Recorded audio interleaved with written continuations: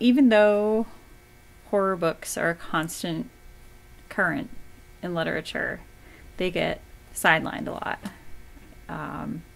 Most bookshops don't have a really heavy horror section. It's not really their thing. A lot of it is viewed as sort of genre trash. Page turners, pot boilers, skin crawlers.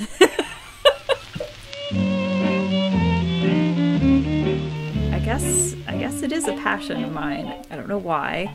When I was a kid, I couldn't watch horror movies or read scary books because they scared me too much. But as an adult, I read predominantly horror, which may seem strange, but like as with any genre, horror weaves in human life. The best horror writers are treading the line that a lot of magical realism treads as well. They're pulling the real world around us and some other thing that they've dredged up out of the back of their minds, and they're meshing them in a way that's inextricable, that you can't escape from. And they're doing it in a way that constantly reminds you this other thing is there beside you. It's tough to do, and the really good ones are hard to get away from. Shirley Jackson's The Haunting of Hill House is short and masterful. And the best thing is when an author understands they don't need to drag it out. You know, they just want to tailor it just enough to get you. That's the best. There are some authors like Clive Barker who really seem to have pulled off a one-of-a-kind thing, especially stuff like his books of blood and things like that. He has a singular imagination for the horrific. It's very vivid and very arresting. So he's a tough one to match people up with for recommendations for further reading. Whereas, like, you know, if you have somebody reading King, you can segue them into reading Peter Straub, because, you know, you have that little in. It's like, well, he worked on the Talisman. They worked on the Talisman together. That was their baby. They made the Talisman, the Black House together. So there's a good chance that if you pick up Peter Straub's Floating Dragon, or, you know, or one of his other books, you'll probably be pretty happy. If somebody has taken the plunge and started reading H.P. Lovecraft, he cultivated people, friends of his and fellow writers, into extrapolating from his material. It's a lot easier to find good recommendations for people who have liked Lovecraft because Lovecraft has progeny. He has literary progeny.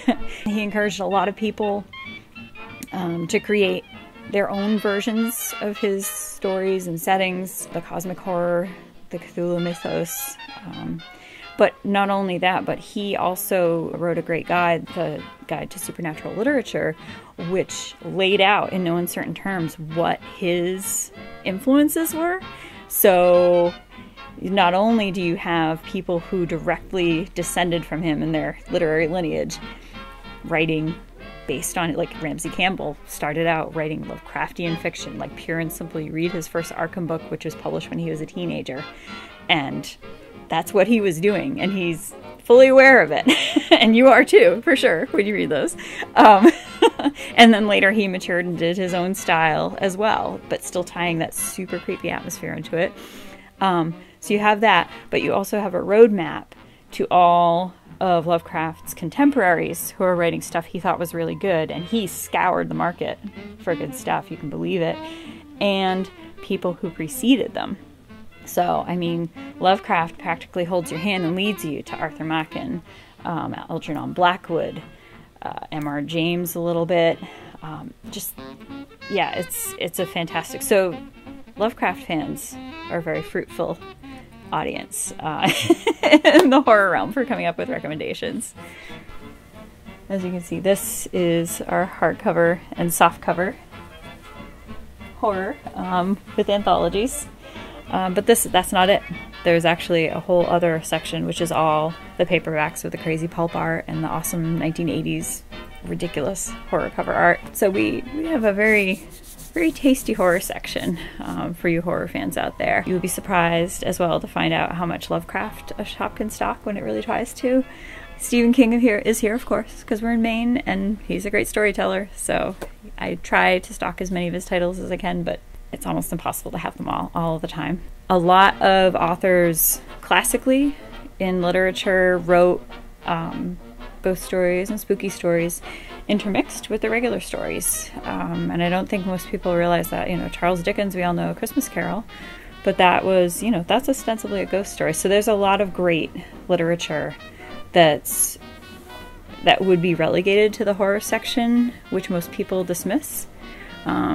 Whereas I get really excited when I find somebody's written a horror story. So it's great stuff. Anything you can read that takes you to a different place and totally transposes you into that environment and can make you think differently. Like even when you put down the book, you find yourself there's still that layer of unrealness around you. That's somebody's done a good job writing a horror book when that happens. And there's a lot of different types of horror. I know I'm not big into really heavy, gory horror. I prefer the classic ghost story with a spooky environment.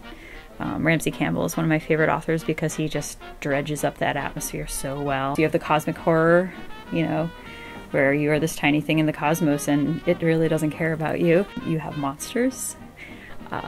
You have the typical vampires and werewolves, but there's so many other monsters out there just waiting in the pages of those books.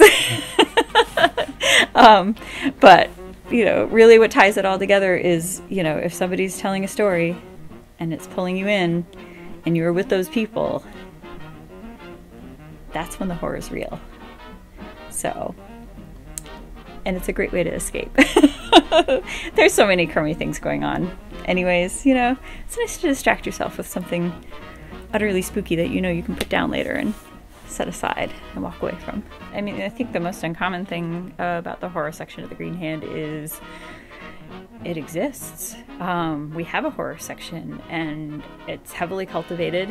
I'm constantly adding stuff to it. I hunt stuff down to make sure I have it in the store. Stuff like Lovecraft, M.R. James, Shirley Jackson, A. Merritt. There's stuff that you don't usually stumble across, or if you stumble across it, you're very lucky. And I try to break that pattern.